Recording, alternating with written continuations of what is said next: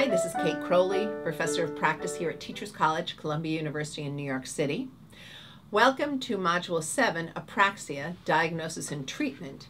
This is a module as part of a module series called Culturally and Linguistically Appropriate Evaluations, What Every EI Evaluator in New York City Needs to Know. This is part of a series of trainings I did for the New York City Department of Health for Bureau of Early Intervention in March and April of 2016. And people wanted to see it who couldn't get there, and those who went there wanted to review some of the materials, so we decided to put this together as a module series. So what is apraxia? Apraxia is a motor speech disorder. Children with childhood apraxia of speech have problems saying sounds, syllables, and words. It's not because of muscle weakness or paralysis. It's not. The brain has problems planning in the movement of the body parts, meaning the lips, tongue, and jaw. So motor planning issues needed for speech. So what are the diagnostic indicators of apraxia with young children? So they have difficulty achieving and maintaining articulatory configurations. There's a presence of vowel distortions, limited consonant and vowel repertoire, use of simple syllable shapes, and difficult completing a movement gesture for a phoneme easily produced in simple context, but not in a longer context. So you can see that most of these features are also consistent with typical development of children. So one of the things is very difficult to really come up with a good diagnosis of childhood apraxia of speech. So there is great concern among speech-language pathologists and others regarding the overdiagnosis or misdiagnosis of childhood apraxia of speech. Specifically, it is questioned as to whether children under age 3 should be even given the diagnosis of apraxia of speech, and if so, when. So here, as many of you watching this know, apraxia is one of those conditions that speech pathologists can identify and diagnose that will lead the child to be eligible for services. The problem is we have an epidemic of childhood apraxia of speech in New York as a result, which says that evaluators are not doing a good job of evaluating, or evaluators are using it to qualify children that do not qualify. It's a very serious situation for our field. So here's apraxia evaluation of 24 months. It's important to note her performance on the receptive section of the reel is judged to be somewhat of an underestimation of her actual receptive language skills. Of additional and significant note is the fact that there is greater than 1 full standard deviation between the receptive and expressive language skills, with an expressive language deficit evident. The problem is, if this evaluator had understood about standard error of measurement in the reel, they would see there is not 1 full standard deviation between the 2 scores. They actually overlap. So here's a lot of language on a slide, but I'm just going to walk you through it. This was a New York City Department of Health EI Apraxia evaluation. I've read many of these, and each one makes me sad. Every now and then you see a bright light, but there's a lot of great tears shedding for our profession. So here's a 24-month-old. The child presented as a somewhat verbal child whose output consisted of jargon and words. Most of what she said was unintelligible, even to her mom. Based on parent report, he has an expressive vocabulary of 15 true words as well as additional word approximations. So I say, which ones? List them. How is a word approximation different from a true word at 24 months? Is it ba for bottle? Is it ka for car? Those are true words. List the words that are unintelligible without a share of reference. So the child might say beeb, beb, bebe for boo-boo, or Edie for Freddy, her sister, Emo for Elmo. I submit those are developmentally appropriate. That doesn't make me worried at all with a 24-month-old. Although within her jargon she presented with a variety of sounds. Which ones? Within words, multiple omissions, substitutions, and distortions were noted. That sounds like articulation, not like apraxia. But at least give me 2 examples of each. You've got to give me examples. Where's your data? Her primary method of communication was via gestures, pointing, and use of some word approximations. Again, word approximations, tell me what you're talking about, make that come to life. Use of gestures to assist in communication were evident. I don't know if you've been watching any of these modules, but I use gestures to assist in communication, and I don't think I have a language problem. Imitative skills were weak. I'm not sure what that means, because she couldn't do this, or she couldn't repeat. I don't know. While she would sometimes spontaneously attempt to imitate, well, it typically did not come out correctly. Give me an example. How do you spontaneously imitate? Imitation on command was very difficult for her. Is it because it's a speech problem, a motor problem? She doesn't know why you're asking her to do this stuff? And difficulty motor planning verbal output on command was evident. Which ones? How? Give examples. So this evaluation should just be tossed out. A child deserves a much better evaluation than this. This does not tell me anything. And this is different from the evaluation right before.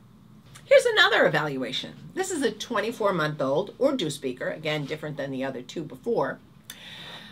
So this person did not do the Kaufman because it's an Urdu speaker. Well, I don't know why you'd always do the Kaufman anyway. So the child's behaviors were compared against the list of characteristics of developmental apraxia of speech found in the diagnostic criteria of developmental apraxia of speech used by clinical speech-language pathologists. And this is part of an article in the American Journal of Speech-Language Pathology, a very well-considered article.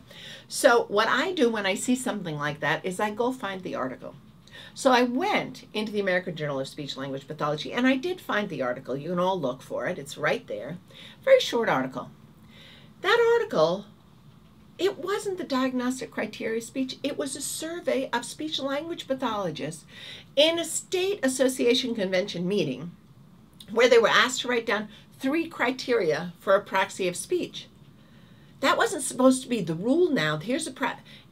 Some of those people may not have known apraxia, and part of the article says some of this was pretty far off, but it's likely because they might have come because they wanted to learn about it and they didn't know. But this evaluator takes that, what's in that article, and says this is what I'm going to be looking for, which has nothing to do with the research on apraxia.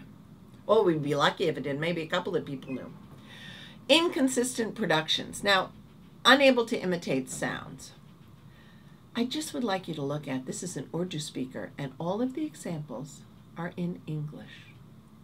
Low phonemic inventory. Is that in English? Is that in Urdu? Vowel errors. Bay and I and by. Bay and by. Sometimes 24 months old say things that do distort their vowels. They're not really distorting. They're just not 100% correct yet because they're little kids learning how to do it.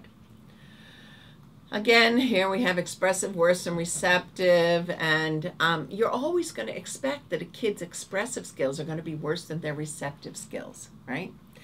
I don't know how you use the Rossetti for an Urdu speaker, but this person obviously did. The cultural and linguistically appropriate evaluation would not use the Rossetti. Once you have a look at the earlier modules, you wouldn't use the Rossetti for many reasons for an Urdu speaker. Anyway, this is just an example of a very poor identification of apraxia. First, the child spoke Urdu, and there's no examples of Urdu. Second, we have no information about Urdu sounds. Third, they used diagnostic criteria that wasn't meant to be a standard for diagnostic criteria. And fourth, they used the Rossetti, which is certainly not a culturally and linguistically appropriate test. Here's a couple of videos of a little boy, if you want to have a look at them with apraxia. So how do you write a good apraxia evaluation? If you, I actually did the 2 or 10-month-old that you've seen throughout these videos, Alex. I did evaluate him, and I came up with a diagnosis of developmental apraxia. Now, I'm going to read you what I wrote about him. While Alex can produce all the phonemes that would be expected for his age, his speech-language impairment lies in the coordination and placement of the sounds within a word, of omission and addition of syllables, and even of words and sentences. For example, he names his favorite toy Thomas the Tank as Thomas Chen Chen, Che-Chen, and Thomas the Ten. So it varied. And for the name of the book, Click Clack Boo, he variously described the book as Kick Cack Boo, which is fine developmentally. It's just cluster reductions, and chi-cha-bu. So there we have vowel changes and cluster changes and single sound changes. An example, now here's an example of the syllable addition was in how he said the sentence, farmer locks the door, and he said, Farmer Brown walked doi. While the deletion of the R and WR substitutions are age appropriate, the addition of the syllable causing the word door to have two syllables is not typical. So what I did is I took what I had heard and I then applied it to the characteristics of childhood apraxia of speech, and I gave you my examples. A final example occurred when the evaluator read Alex the book from head to toe. In that book there is a movement made and the child is asked, can you do it? And the child responds, I can do it. During the first read through the book, Alex hesitated greatly in saying, I can do it. His repetitions of the sentences were so variable that it was often difficult to realize he was attempting to say, I can do it. Each time was different and greatly variable in length and number of syllables and the phonemes used. The second time the book was read, however, Alex waited for the evaluator to give him the prompt of I, and to give him some intonation prompts, I, and to tap out the syllables on his arm. When the story was read a second time, Alex had all the words in place and had only occasional minor variability in the first phoneme and last phoneme. This indicated that Alex has great potential for a multisensory approach, has high modifiability, and is stimulable. One of the things about Alex that he had developmental apraxia of speech. However, it was not significant enough to qualify for early intervention services.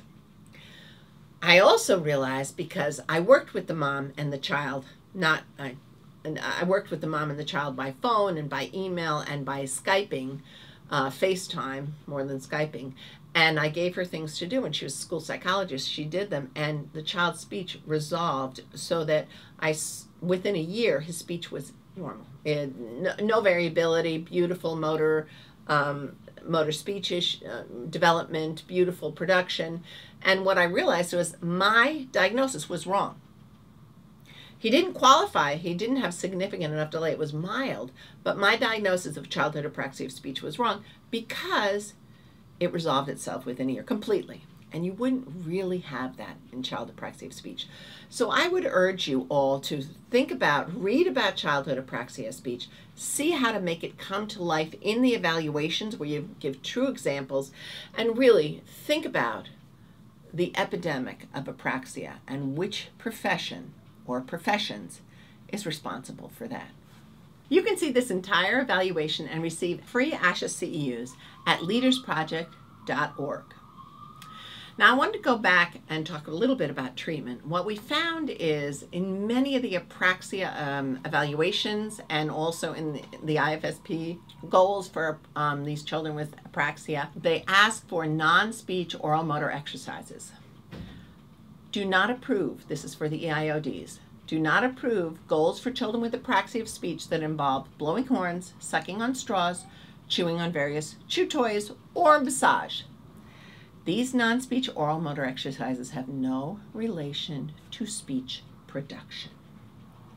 In fact, SLP should not be doing non-speech oral motor exercise for any speech and/or language delays.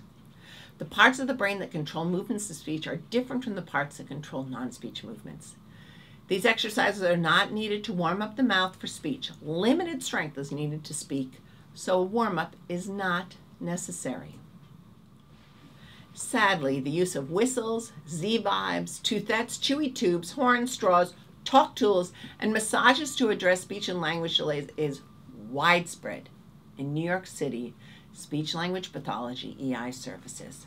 It's very discouraging. These children deserve better. They have a limit. If EI is going to help them, they have a small window to get that help, and all of this stuff is not going to help speech or language delays. So no more non-speech oral motor exercise goals to address speech or language delays. Please don't get your information off of promotional websites or Facebook. There's a lot of misinformation spread on Facebook about this. Just look at the research. You can download comments on how to answer parent questions about non-speech oral motor exercises at leadersproject.org. We have that in Spanish and English. This change needs to happen in the trenches. So now we've finished our 7th module. We've gone through the entire New York City Department of Health training on culturally and linguistically appropriate evaluations, what every EI evaluator in New York City needs to know. I hope you have found it useful. Again, you can find additional information at leadersproject.org. That's all free, available for anybody who wants to learn more about disability evaluation, a number of different topics, but the ones you'll be looking at for this is under disability evaluations, that drop-down menu, and then if you want to get the free CEUs, under CEUs. So it's a pleasure, and I look forward to seeing you all in the field.